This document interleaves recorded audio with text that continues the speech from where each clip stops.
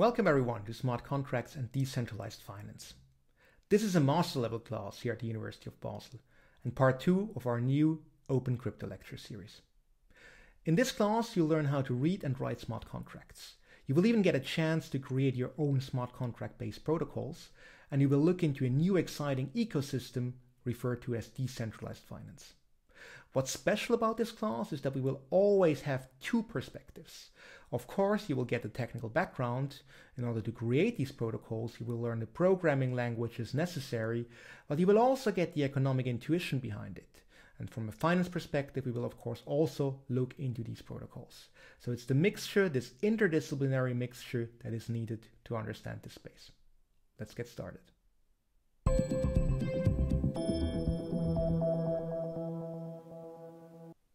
The course consists of 7 sections. In section 1, I will give you a quick overview of the blockchain fundamentals. Now, some of this is repetition in case you have taken the Bitcoin, blockchain and crypto assets course, but it's always a good idea to bring everyone up to speed and build basically a common foundation where we can build on. Section 2 turns to Ethereum. Here we look really into the specifics of this protocol and the specifics of the Ethereum smart contracts platform. That's something you need to understand before we actually go into the programming part, which starts with section 3. This section, of course, is somewhat hands-on.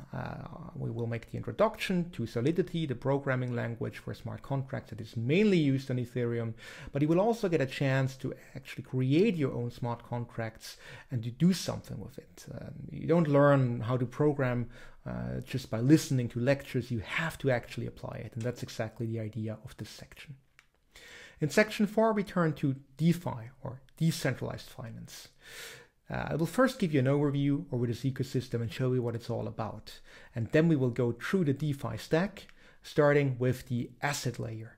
And with the asset layer, of course, we're talking about assets, and assets on the blockchain are usually referred to as tokens.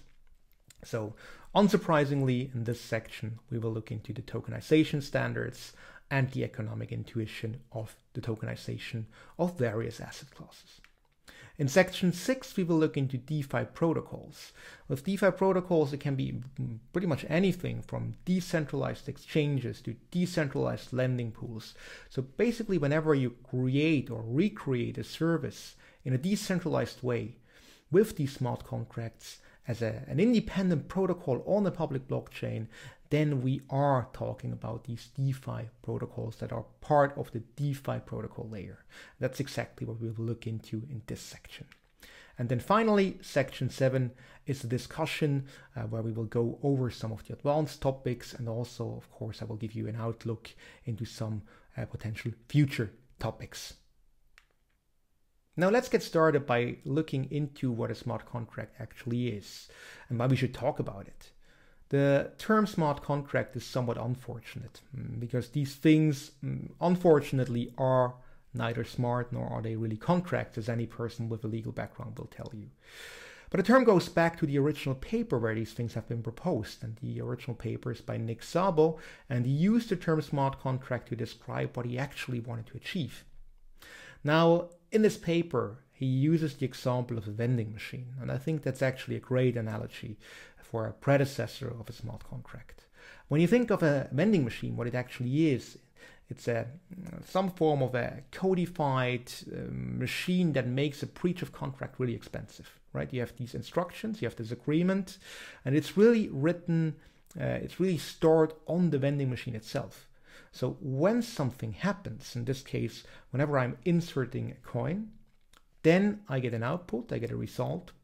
In this case, I receive, let's say, a soft drink, okay? So we will start really slowly with pseudocode. Of course, later on we will use actual code, but just for this example, for the sake of this example, bear with me. The simplest pseudocode example of a vending machine is if coin is larger or equal price, then dispense beverage, dispense the soft drink, okay? Right here. And the second function that we'll get called is return change, and return change with the argument coin minus price. So that's basically the change you get back in case you paid more than the price of the beverage actually is. Else, print a message on the vending machine that says insufficient funds. You haven't put enough funds in there, so insufficient funds, you don't get your beverage, okay?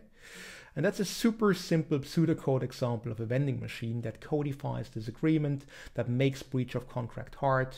It just makes it harder. I mean, you can still cheat.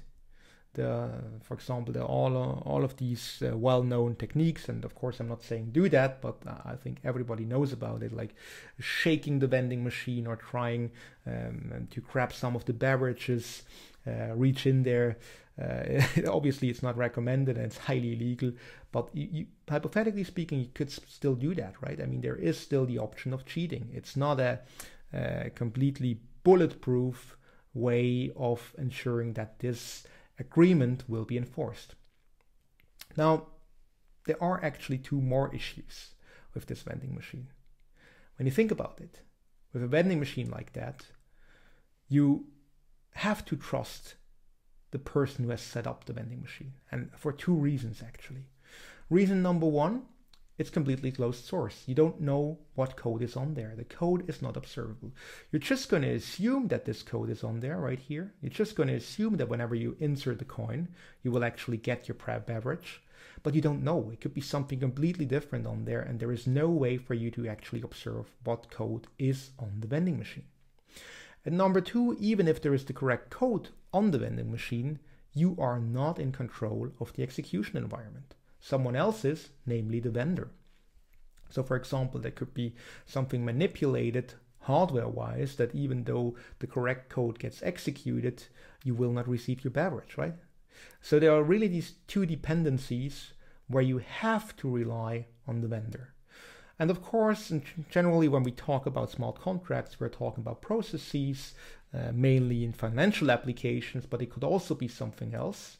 So we're not necessarily talking about an actual vending machine, but this really nicely demonstrates what's so special about smart contracts, because smart contracts solve exactly these two issues. With smart contracts, you can look into the code. So the contract code is observable.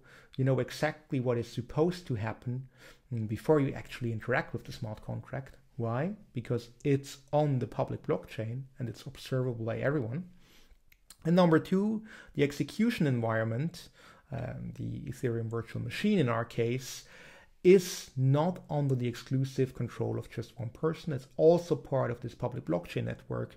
So everyone is involved in the execution and everyone can verify the correct execution as it is part of the consensus protocol.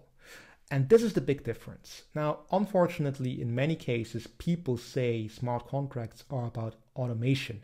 So that you can make things more efficient, you can automate things with smart contracts.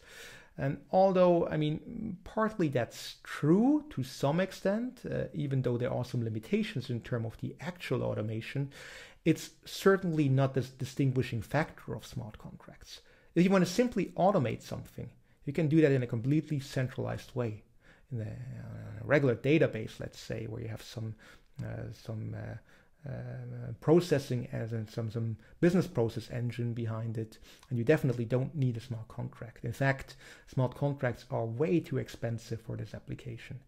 Where smart contracts are really strong and why they're so exciting is because they're transparent and because you can verify the execution and because they can run in the public domain. And that's why we look into them in this class. That's the new part of smart contracts, not the automation part. Now, there are many different smart contract-based platforms or platforms where you can run smart contracts on. And I will tell you right now, forget about this list. I just wanted to show you some examples, but lists like these will age really poorly. I mean, even by the time you take the exam, this will be completely outdated and it doesn't really matter. I just wanted to show you that Ethereum, the one we will look into in this class, so this one right here, is not the only one. There are many different smart contract platforms, many different blockchains that are smart contract capable, and there is no way to tell which ones are going to succeed.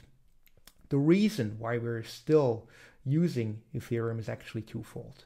Number one, when you look at this list, many of these other blockchains are using the same instruction set and the same programming languages as Ethereum. So even though it might be completely possible that a different blockchain succeeds, that most of the protocols and applications will run on a different blockchain in the future, many of these other blockchains are actually based on Ethereum, or in many cases copies of Ethereum with a different consensus protocol.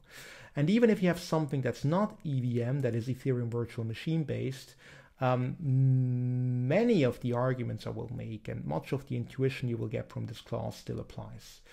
The alternative to just using one would be give you an introduction to all of them, and then of course you would have to make it really high level, and that doesn't make too much sense.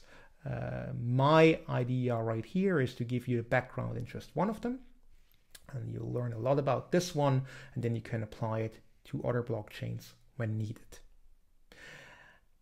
Moreover, and that's really important to understand as well, I mean, we didn't just pick a random one. When you look at the current state of the ecosystem with smart contract capable blockchains, then Ethereum is by far the most popular one.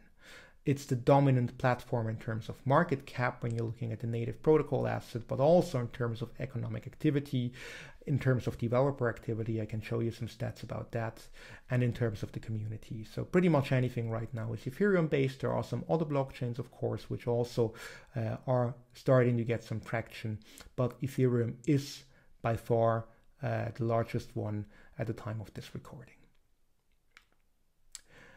That's from a report from Electric Capital, the developer report from 2020.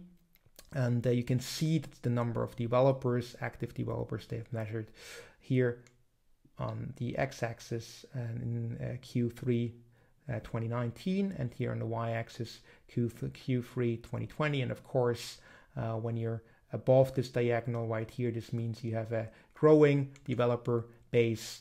And when you're below, then you have a declining developer base. And the further up to the top right corner you are, the more developers you have. And again, this basically supports what I just said. Even though there are many alternatives when you're looking at the developer distribution, you're looking at the community, Ethereum has by far most active members as of right now. But once again, and I just want to mention that one more time, this does not mean that this will always be the case. And it's not a lecture that is exclusively about Ethereum. I just want to give you an intuition so that you're ready to develop your own protocols. And even if this may change, even if there may be something else that might be dominant later on, Ethereum will give you a fantastic background to get started, getting started with even with a different blockchain. Now, how are we doing this? I already told you that first we will look into Ethereum, then we will look into the programming language. You will get some examples how you can develop your own protocols. And then, of course, we will have an example of one of these ecosystems. And the number one ecosystem as of right now is decentralized finance. So it's all about these financial applications, all about these financial protocols.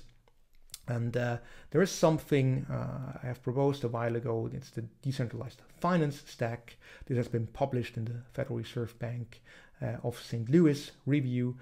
And basically what I'm saying right here is you have this layered approach. You have the settlement layer, which is essentially just the blockchain where everything runs on. Then on top of the settlement layer, you have the asset layer where you're creating some tokens, and basically a representation of value, a representation of assets on chain, on the blockchain. And on top of that, you have the protocols, so things like exchanges, lending markets, derivatives, asset management, which also are deployed on the settlement layer on the blockchain and make use of these assets. And then on top of these protocols, you have some applications and some aggregation platforms, basically just some nice front ends that interact with various protocols.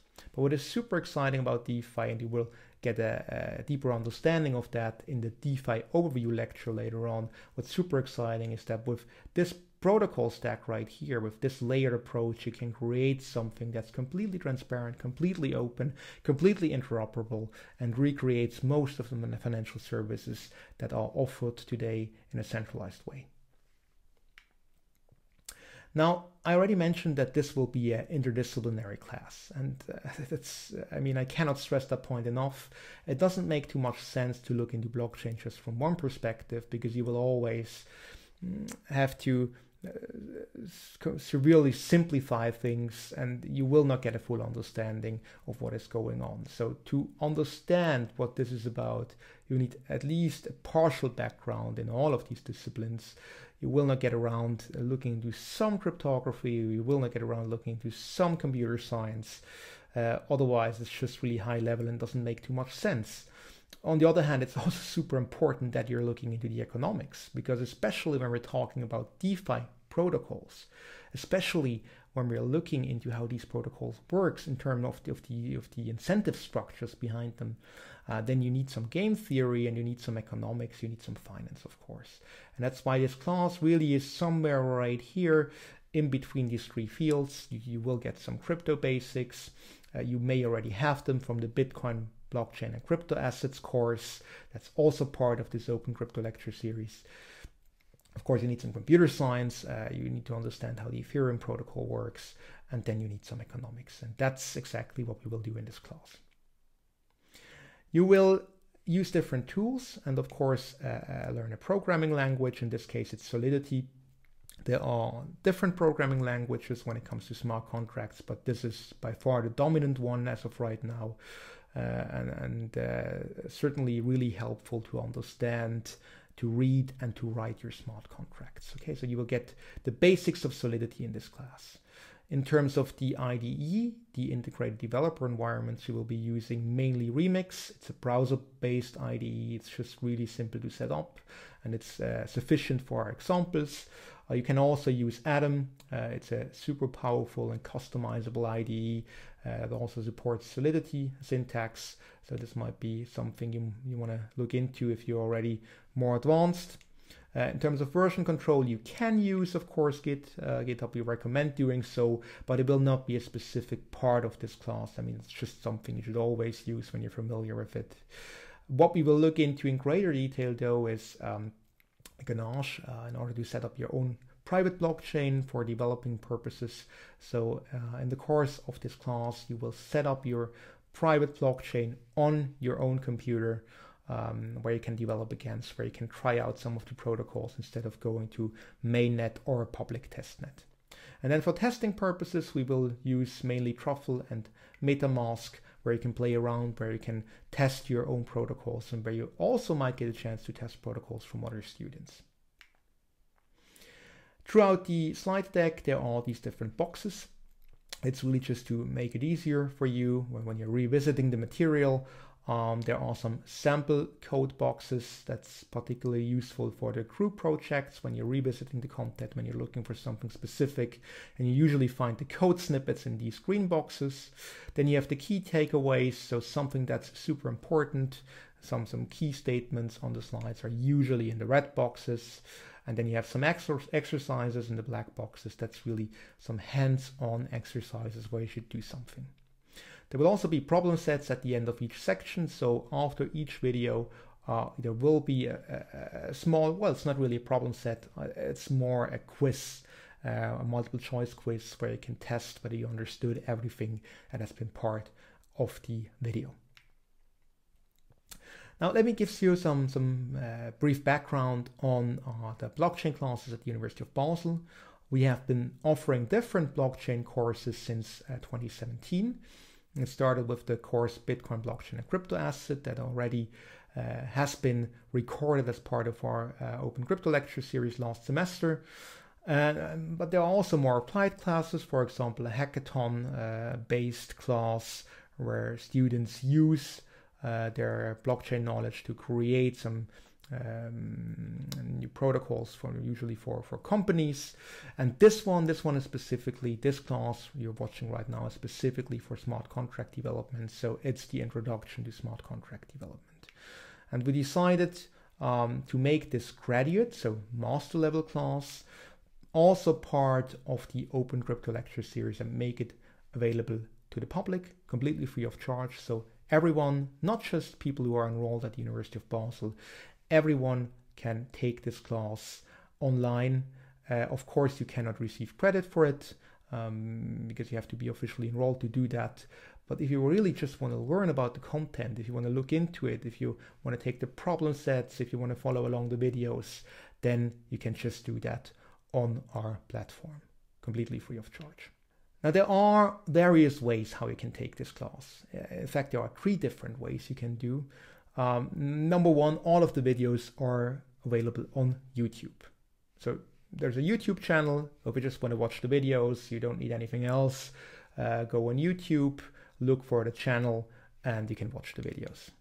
But then there is also, this platform, cryptolectures.io. It's based on Teachable. It's a completely open platform. You can also do that free of charge.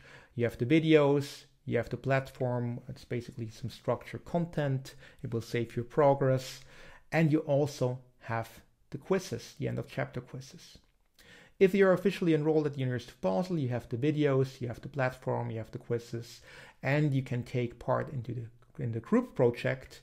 So you will get some feedback on your own protocol, the protocol you're developing. You're part of the seminar, and you will, if you pass the class, you will receive the credits, the ECTS. The reason why we cannot do that for the general public is because we usually have more than, thousands of people who enroll through our online platform, and obviously you cannot have a seminar with thousands of people. So that's something somewhat unfortunate, but that's something we can only offer to the University of Basel students. Here you have the links, YouTube channel, cryptolectures.io, and if you're considering enrolling at the University of Basel, you find some general information right here. Now, as you can probably imagine, this really is a massive project. I mean, you're seeing the videos, the slides, the problem sets, the platform, everything. And then behind the scenes, there even is a GitHub repo where we are providing all of the source code for these slides, for example, again, completely free of charge to the public.